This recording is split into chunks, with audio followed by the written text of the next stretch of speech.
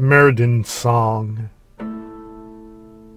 Sunbeams dispel the hoarfrost in my bones, as gods of summer once more walk the land.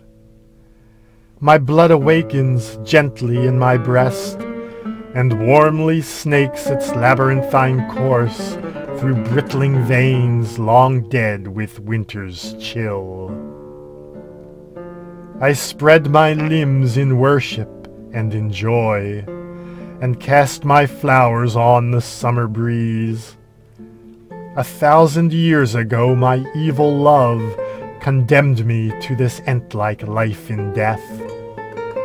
1,000 seasons pass, the purblind world unfurls its verdant banners round my tomb.